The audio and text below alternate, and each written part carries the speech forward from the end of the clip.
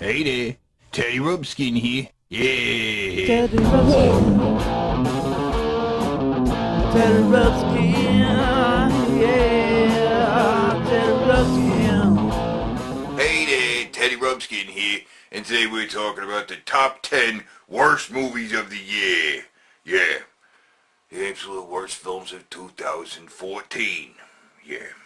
Now, I've actually been looking around online, comparing other people's lists of the worst movies of the year, and the internet's just full of them, right? There's so many lists, right? But, honestly, I have to go to the community consensus. RottenTomatoes.com, right? Where they have all kinds of movies listed with ratings based on everybody's opinions into a percentage, right? And, this list is based on the absolute worst movies of the year. The movies got the lowest fucking ratings on Rotten Tomatoes. You know, that's where this list comes from, right? Movies like Transcendence, which it's making everybody's list of the worst movies of the year. Didn't make my list, because it's only at 19%. That's right, movies on this list are much lower than that, right?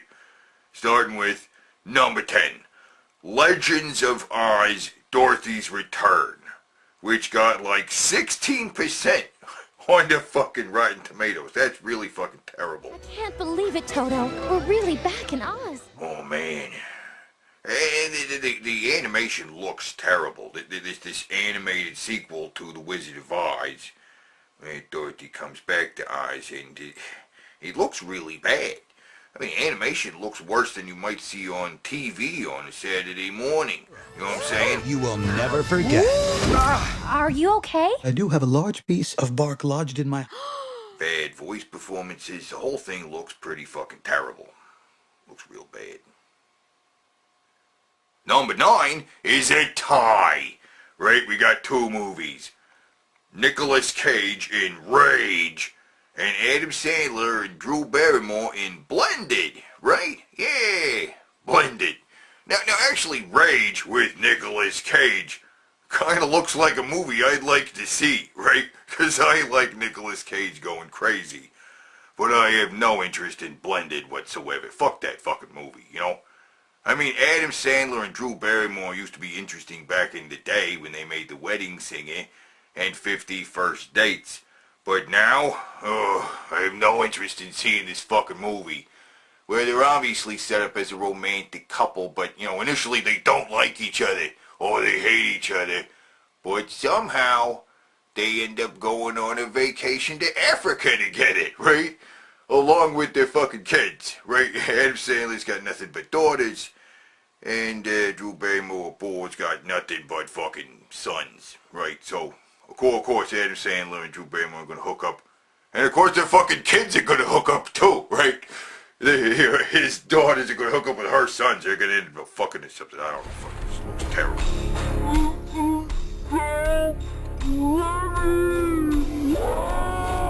But Rage with Nicolas Cage looks pretty good. But both of these movies got 14% on Rotten Tomatoes. Oh my god, that's so fucking bad. Wow. Number 8 is Winter's Tale, which really doesn't look at all like something I'd be interested in seeing at all. I mean, it's just some romantic fantasy movie with Colin Farrell. He falls in love with some chick, and then, you know, there's some time traveling and something involved, because he ends up in, like, modern day, but he's got amnesia, but somehow he still remembers the girl, right? And, no interest in seeing this movie at all. Especially since he only got 13% on Rotten Tomatoes. Oh my god, so bad. Number 7 is Walk of Shame, starring that chick from Zack and Miri Make a Porno. Well, here she stars as a girl whose friends talk her into going out partying wearing a slutty dress, right? So they go out partying she wears a slutty dress. Then something happens. She ends up getting separated from her friends, and then wandering the streets at night wearing a slutty dress, getting mistaken for a prostitute, right? Oh yeah. We can all relate to this story, right? I've been there numerous times. Ended up in a bad part of town wearing a slutty dress. Everybody thinks you're a prostitute. Oh, that's unfortunate. This movie's unfortunate, too, because it only got 12%. 12%? Oh, my God, that's terrible. Number 6 is Nut Job, which is a movie about a fucking squirrel trying to steal some nuts. Actually, it's got a whole bunch of rodents in there, and some of them look really fucking familiar, like I've seen them in some other fucking movies. Like, is that Ratatouille? Is that Ratatouille? What? I figure fucking, what?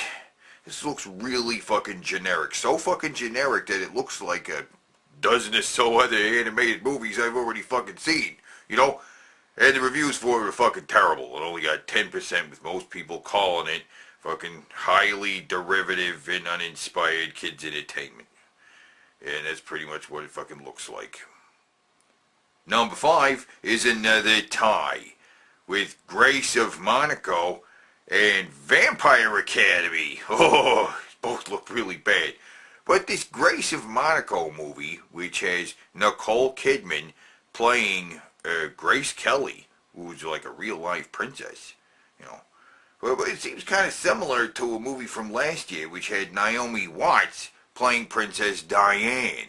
You know what I'm saying? Both of these movies are like A-list actresses playing real-life princesses that, ironically, both died in car wrecks. Isn't that weird? That's weird. And they're totally interchangeable, because I could just as easily see fucking Nicole Kidman play Princess Diane and see Naomi Watts playing Grace Kelly. You know what I'm saying? Kind of fucking interchangeable. It doesn't really matter, because Grace of Monaco only got 9% on Rotten Tomatoes, along with fucking Vampire Academy, which also got 9%. And Vampire Academy, that looks really fucking bad. From the producers of Mean Girls? The producers of Mean Girls are making a vampire movie. Oh, yeah. Not the kind of vampire movie I want to fucking see. That's for fucking sure. Number 4 is Addicted, which is a movie about this chick who's like cheating on her husband. She's like addicted just to cheating on her husband with these other guys and stuff. And yeah, apparently nobody liked this movie at all. Got like fucking 8%. That's fucking terrible. Yeah, Addicted. It's a movie about fucking that lady cheating on her husband. Number 3 is a tie with 2 movies. Legend of Hercules in 3D and I, Frankenstein, also in 3D. And both of these movies got like 3% on Rotten Tomatoes. It's fucking terrible. I mean, what the hell?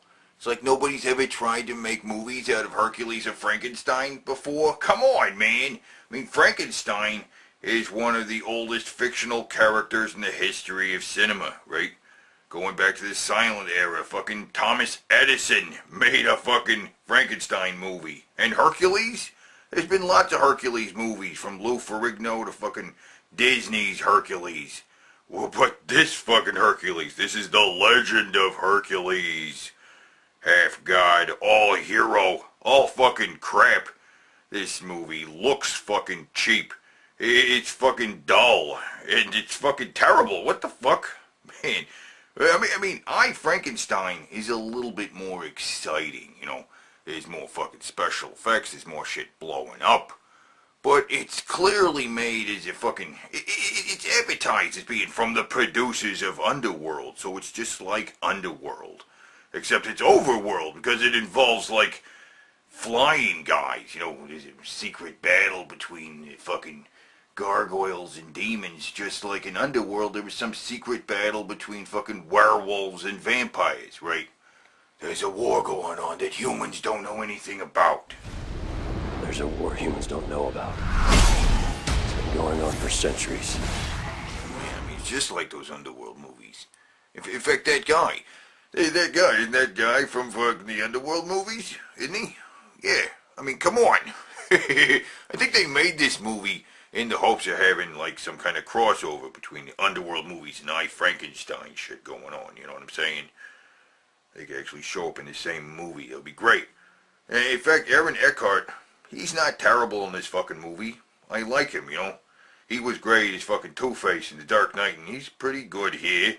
Just doesn't give him a lot to work with. It's the movie itself that lets him down, because it's just a lot of fucking crazy generic bullshit, right? Just like the Hercules movie, it's just generic bullshit. I mean, there was another fucking Hercules movie that came out this year starring The Rock that was better than this fucking Hercules movie. Anyway, fucking number 2 is Left Behind with Nicolas Cage. With his fucking second appearance on this fucking list. Oh, it's a fucking bad year for fucking Nicolas Cage, man. What the fuck, dude? Jesus. Although Rage does look like a movie I kind of fucking want to see. Nicolas Cage going crazy or something. But Left Behind, I have no interest in seeing that movie at all. You know, Nicolas Cage, he's playing like a pilot trying to land a plane during the rapture, which, you know, some kind of biblical disaster movie is what the movie was advertised as.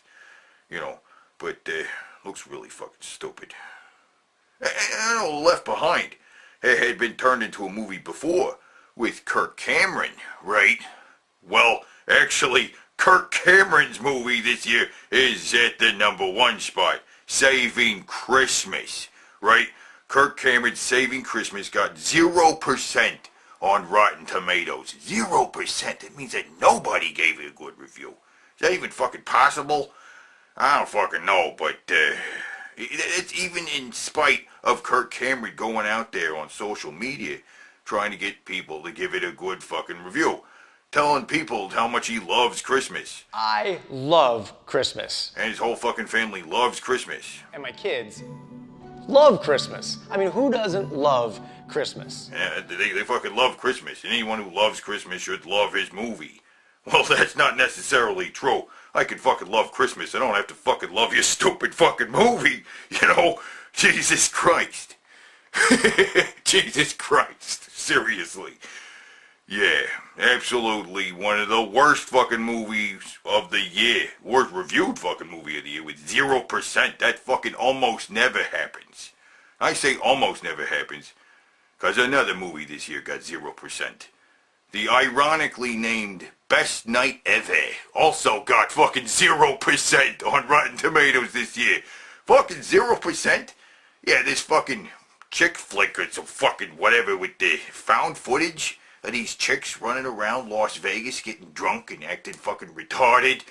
I don't know who this is supposed to appeal to, really. Just running around and being fucking retarded. But this found footage is just cameras shaking around, making me sick. Looks awful. Oh, best night ever. Definitely not fucking best night ever. Jesus Christ. Fuck. Yeah, so, there you go. That's the list of the fucking worst movies of the year. But what do you guys think? Well, what do you think was the worst movies of the fucking year? You know? What did you really fucking hate at the movies? Because, I mean, this list is based on Rotten Tomatoes, which, they actually have 2 different numbers. One of the numbers is for the critics, and the other number is for the audiences, right? And the numbers there are usually a little bit higher, like with the Legends of Oz, Dorothy's Returns, like 72%.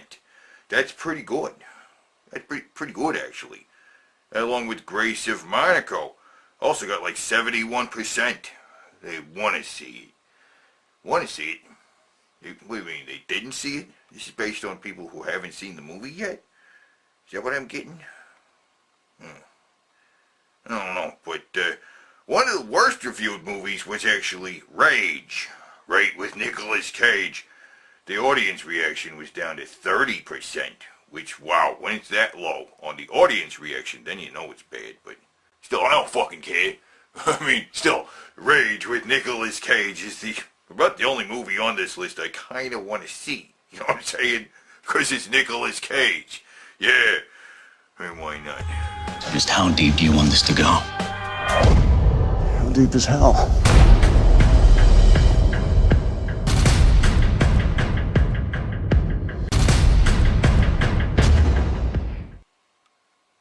What the fuck was I talking about?